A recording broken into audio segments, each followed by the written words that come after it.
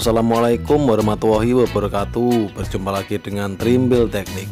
Oke, video kali ini akan membahas tentang cara membuat gerinda tangan biasa menjadi gerinda variabel speed atau yang kecepatannya bisa diatur. Nah, gerinda saya ini kan gerinda biasa atau gerinda konstan, yang artinya jika dihidupkan dia langsung kencang. Nah, kita akan ubah gerinda ini menjadi gerinda yang kecepatannya bisa diatur. Dalam beberapa pekerjaan dengan gerinda kita terkadang butuh kecepatan yang tidak terlalu tinggi. Contohnya yaitu mata gerinda sikat kawat, mata gerinda amplas velcro, lalu mata gerinda poles. Lalu ini yang terakhir, tapi ini akan kita bahas minggu depan karena ada alat tambahan yaitu circular saw. Nah, ini dia alat yang bisa mengatur kecepatan suatu motor listrik, namanya dimmer.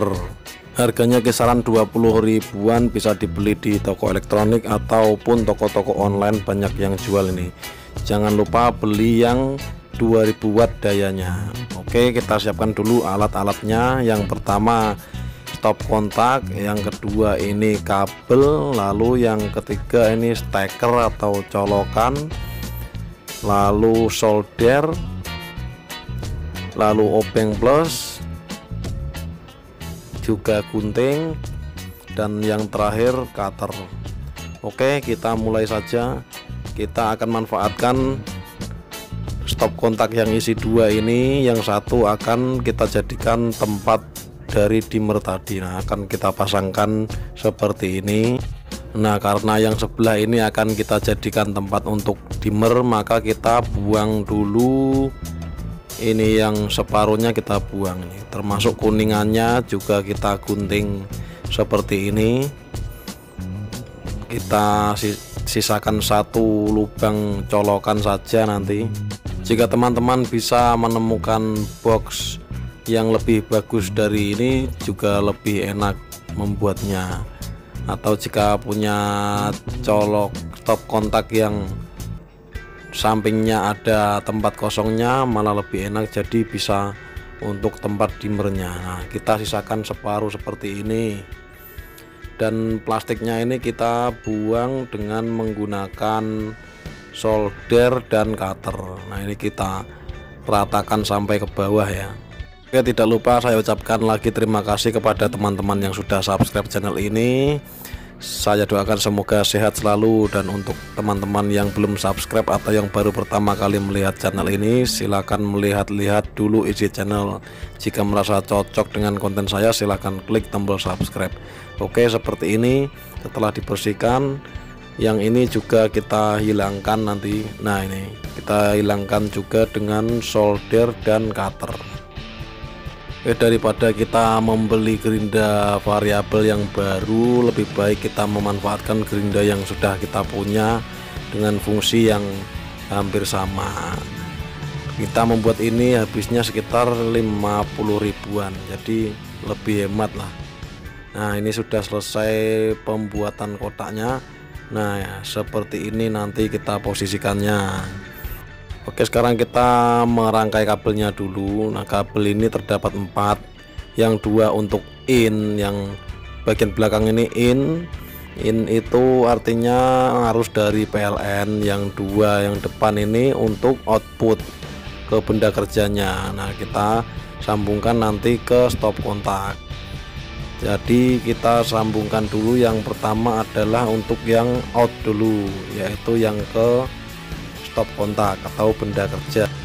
Di dimmernya ini tertulis juga ada in ada outnya, jangan sampai keliru, karena kalau keliru malah bisa merusak dimmernya. Nah, seperti ini kita sambungkan ke stop kontaknya. Kita pakai kabel pendek saja untuk yang output ini. Kalau untuk menyambungkan ini dibalik-balik tidak masalah.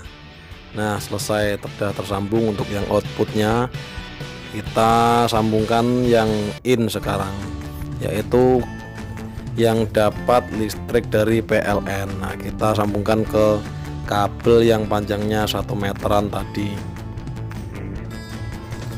Gunakan obeng plus lalu dikencangkan biar tidak mudah lepas. Nah seperti ini jadinya, lalu kita tutup seperti ini. Berhubung ini baut penutupnya ternyata hanya 1, jadi kita harus membuat lubang baru untuk baut penutupnya ya. Kalau teman-teman beli lebih baik cari yang baut pengunci tutupnya ini 2, jadi kita tidak perlu repot membuatkan lubang yang baru. Nah seperti ini sudah tertutup.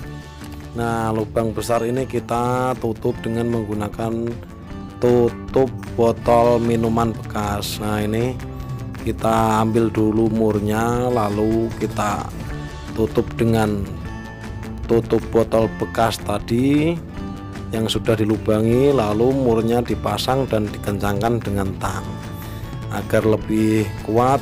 Kita kasih tutup botol ini dengan lem, kita pakai lem Korea ini ya, atau lem Cina ini.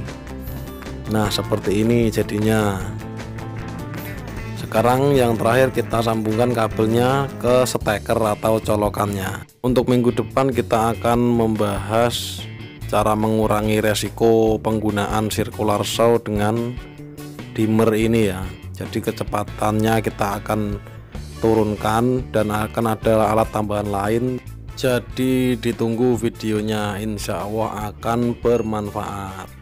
Oke, kita kencangkan stekernya. Nah ini sudah selesai, seperti ini wujudnya. Sekarang waktunya kita mencoba. Pertama kita ke yang paling kecil dulu kecepatannya. Dimmer ini jika diputar ke kiri maka akan lebih kecil, jika diputar ke kanan maka kecepatannya akan bertambah. Coba saya putar-putar dimmernya dan coba teman-teman dengarkan suaranya. Berhubung saya tidak mempunyai RPM meter, kita tempelkan solusi kertas seperti ini saja biar agak kelihatan perubahan putarannya. Silahkan diperhatikan. Ini yang paling kecil, sekarang saya putar ke yang cepat dulu. Nah ini paling cepat seperti ini. Coba saya turunkan dulu, paling kecil lagi.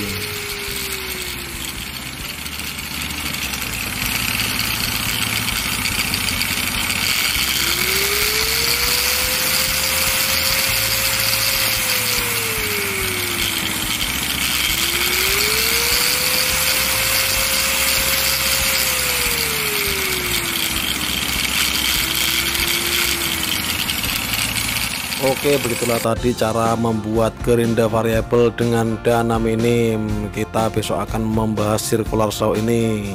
Semoga bermanfaat dan assalamualaikum warahmatullahi wabarakatuh.